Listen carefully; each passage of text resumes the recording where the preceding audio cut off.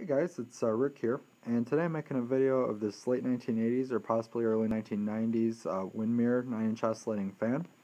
I got this from a pretty cool salvage store near the Purdue campus where I go to college. The place I got it from is actually pretty cool. They usually have at least one or two vintage fans there, and this is one that caught my interest. I think I got it back in late September, early October or so in 2014, so I've had it a couple months now, but anyway, this one caught my interest because I don't really have any fans from this era. Most of the fans I have are from like 1980s or older. This one's late 80s, early 90s, so thought this would be a neat addition to my collection. The interesting thing is it kind of looks like a transition model.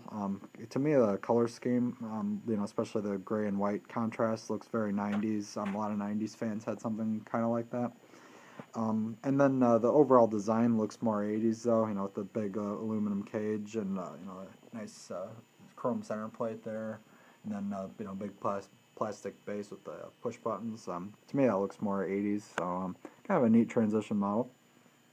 I believe this fan was probably made by, I'm probably going to butcher the pronunciation, but something to the effect of Kuo Horng, something like that. That's what collectors and I believe was probably the original manufacturer of this, and then, it's obviously rebadged Windmere. Yeah, it's pretty much just a basic 2-speed oscillating fan. It's in pretty good shape overall. Really no surface rust at all on the cage, which is nice and shiny. The center plate's a little bit scratched here and there, but not bad. Cleaned up well.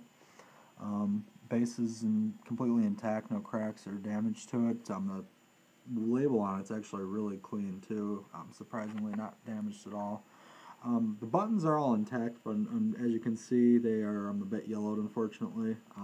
I'm guessing this fan was probably sitting under some fluorescent lights or in sunlight or something for several years, and it's probably what happened. But other than the buttons, really none of the other plastics yellowed too bad. The base is nice and clean, and motor housing is also not yellowed at all. The little joint there between the base and the motor housing is like really yellowed for some reason, but not sure. Maybe just the type of plastic they used on that and the buttons. But overall, it's not bad at all. Hard to complain. As you can see, it's got the oscillator there. The blades are plastic in kind of like a translucent gray color. Pretty neat. I don't think I have any gray bladed fans of this style.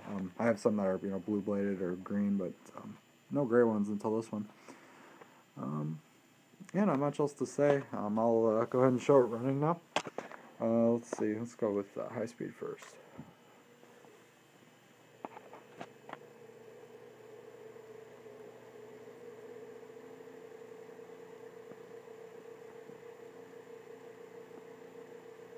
It does have a kind of a hum to it. I'm really not sure exactly what's causing it. I tightened down all the screws that I could find and made sure everything was nice and snug.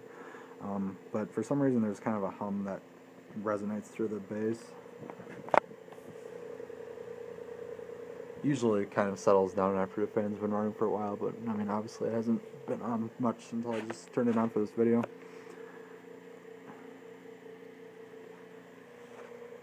But it does run quite smoothly. I oiled it and everything.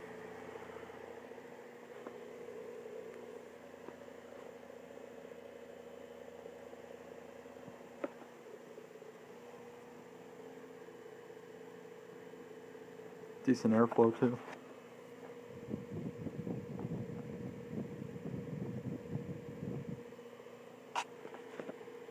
Yeah, for a fan of this time, it's pretty powerful, I think.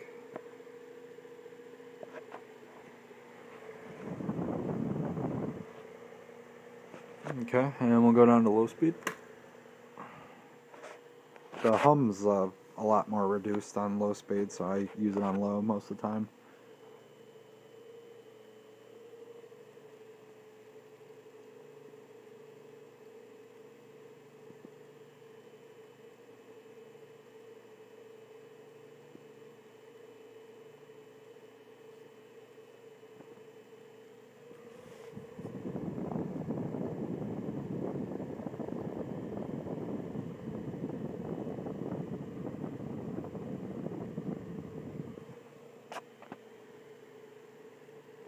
Okay, then we'll go back to off.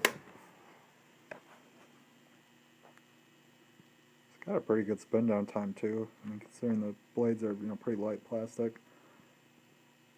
I think the oil I put into it really helped. Okay, and I'll go ahead and engage the oscillator here, and go back to high speed.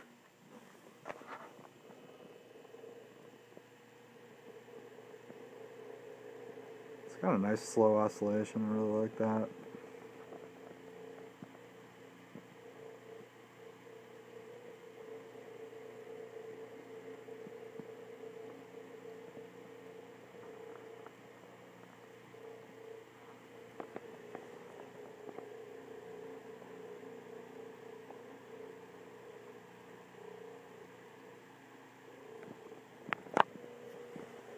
Okay, and we'll go back to low.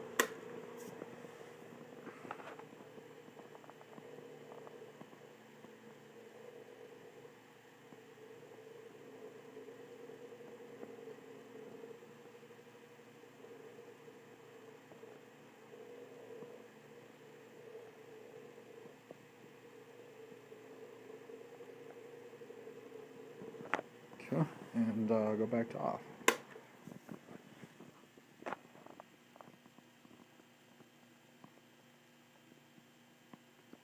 So, alright, thanks for watching, and there'll be more videos to come. Bye-bye.